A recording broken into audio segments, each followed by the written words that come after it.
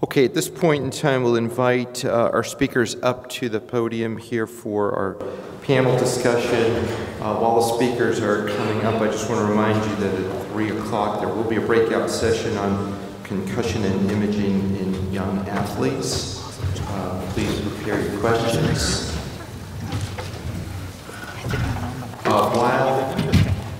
While our speakers are coming to the podium, I'm going to ask Vlad a question, since we have a little controversy going here. Let's throw this a little bit. We'll go with beer after Vlad, that. do you see a time when one of your surgical colleagues is going to operate on a CTA alone? So this is a very good question, because the technological development has been tremendous in CT, and I think that's where all the data trends are, and the publication data are really paralleling that with that remarkable upslope, right? So as the dose of radiation becomes less and the sensitivity of the method becomes much better on a short time, and lower radiation exposure for the patients, that will be valuable for intermediate, right, low to intermediate risk patients. The challenge is, and I will invite my friend Suhny Abbara to comment, still friends, is in the high risk where there's a lot of calcium burden, which is one of the limitations of the method. Yeah. So I would say it's been only 10 years that we know that CT is for real, and that may not be enough for our surgeons to change practice. But you see cardiac CT in surgical literature publications yet. Most surgeons will insist still on an invasive angiogram today, but I think it will probably be changing in the future. Are there studies right now that are evaluating operating exclusively on the basis of CTA?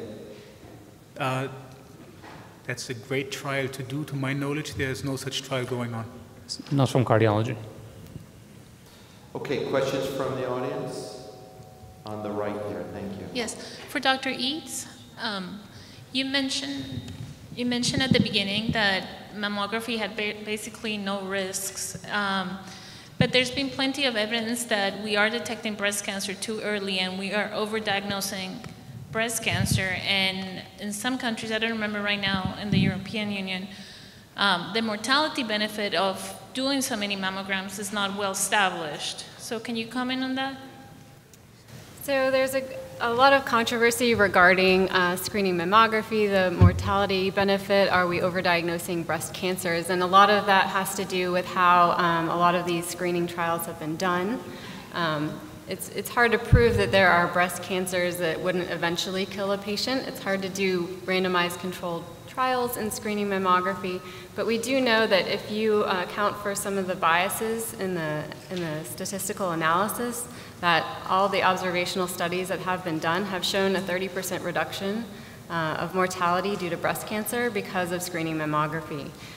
Yes, we might detect some cases of DCIS that might take some time to progress, but we know that we are making significant improvements to breast cancer mortality. Okay, on the left. Just another question for Dr. Eads. Is there any role for the MRI breast imaging in pregnant women above the age of 40 or lactating, or will it have a high false positive rate?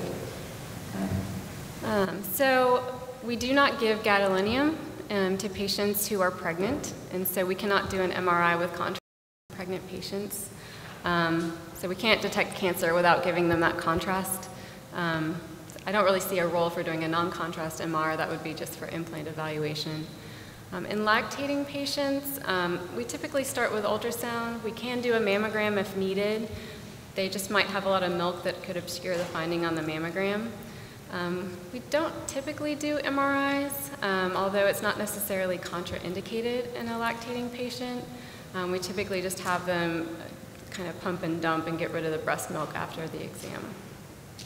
So on a technical level, since I tend to enjoy MRI, be on the watch for some non-contrast techniques techniques. One of the techniques that we're looking at and others looking at are diffusion-weighted imaging. It's not necessarily proven yet, but we're tweaking that, so I think I'd be optimistic.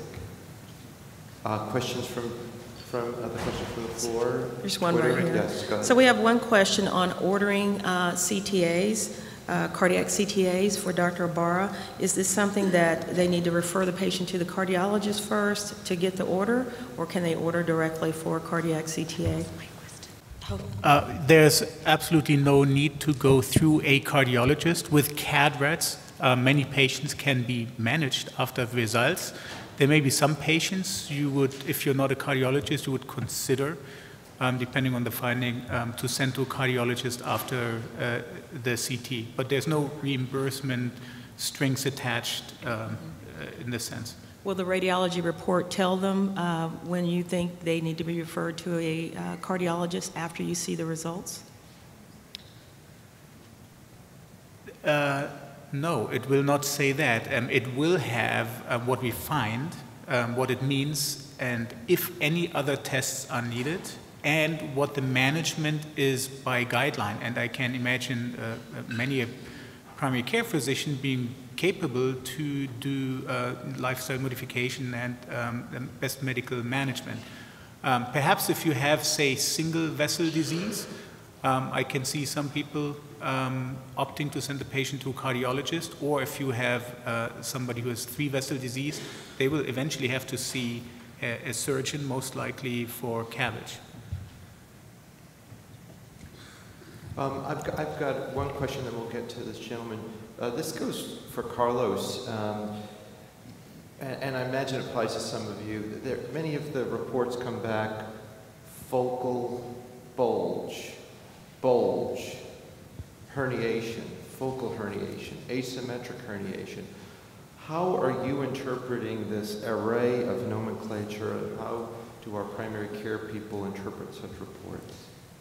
Well, I think that kind of speaks to the downside of actually doing these images, because there's always going to be a finding. There's always going to be one or more bulges, and you know, as I explain to patients, most of it is simply background noise. And so, unless there's a correlation to their clinical symptoms, it's almost unneeded information. And it makes it very challenging to manage patients, because they have access to so much of this information. That they come with the bulging disc circled and highlighted and so on and so forth, and the explanation for their pain, and having to undo that is sometimes a bit of a challenge. Will? I can comment a little bit about that. There are standardized nomenclatures to describe discs in terms of their morphology. Not everybody may use those, and I don't know if the surgeons appreciate that or if they look at the images themselves, but there are efforts to standardize the nomenclature with regard to specific disc morphology, with regard to protrusions, focal herniations, et cetera. So since we have an integrated spine center, Carlos, have we standardized our approach, at least to the terminology? We have not, and so much of our patients actually come from outside of our network. So internally, I think there's a lot of consistency, but there's so much overlap that there's a lot of non-standard language. Unfortunately, I can attest that even from the reporting side of things within our own division in neuroradiology, there may be inconsistencies. Partly of that is just the nature of the findings, that there is some subjectivity to some of these findings, not necessarily for disc disease, but something, for example, like foraminal stenosis. That is a very subjective assessment, and we could try to do better, is the bottom line. Okay, question from the floor, please. Yes, for Dr. Eads, kind of a two-part question. See this all the time, asymptomatic patient, no family history of breast cancer, no prior biopsies, but class C or D, dense breasts. Is it appropriate to just recommend a tomosynthesis the following year, or go ahead and recommend supplemental ultrasound? Then the second part is, if you get class C or D dense breasts on a tomosynthesis, is that adequate enough? Okay, so keep in mind that like 50% of the population population is going to be dense breasts, and most women are not getting supplemental screening ultrasound. We do know that everyone does benefit by doing the tomosynthesis exam, and typically we'll do that, at the same time of screening. We won't do it as a later step, at a different time that same year. And then the decision regarding ultrasound screening really depends on kind of a discussion between the doctor and the patient about their level of risk and their concerns. We do know that we find maybe 2 to 4 more cancers per 1,000 women if we do ultrasound, but we're going to do a lot of unnecessary biopsies. So it's kind of up to the comfort level of the patient. If she wants to have it done, we're happy to do it. So one last question, and this one is for Dr. Leston. So in the city of Dallas, in the Dallas-Fort Worth area, can we really feel comfortable with those patients having sinus disease coming and not doing CT imaging?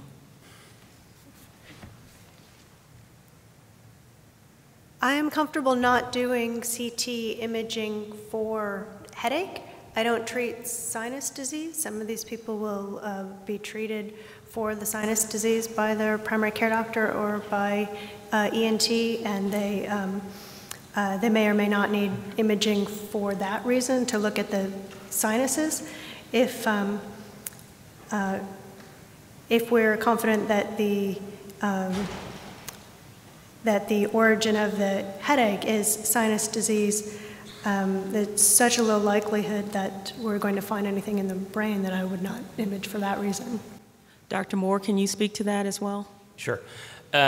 So my understanding in my experience is that the imaging findings on sinus CT do not correlate very well to the clinical symptomatology. We frequently will find evidence of mucosal disease on asymptomatic patients. So I think the diagnosis of sinusitis is traditionally a clinical one and can be treated clinically without imaging. But if that is recalcitrant to treatment, then imaging may be indicated. Okay, I don't see any more questions. Question right there. Go ahead. Do we have a microphone? Where's the question? Right here in front. This gentleman right here.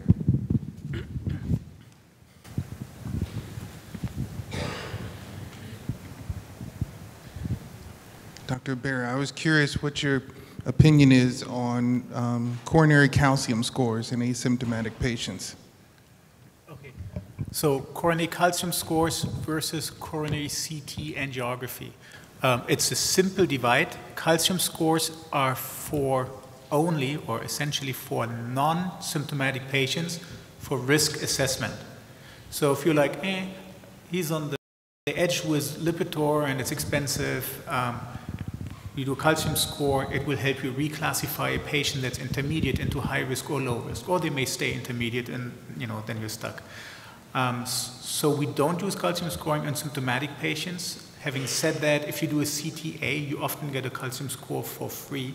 So if it is negative, if it wasn't obstructive disease, then you have the number to help you manage the patient and go look for whatever the cause of the symptoms were. Okay, I think given that we're a little bit over time, I want to give you guys a chance for a break. Thanks a lot to the speakers for a wonderful session. Thanks to you for your great questions. Also, our panelists will be available in the consult room. If we can have all of our panelists go to the consult room for additional questions if you have them.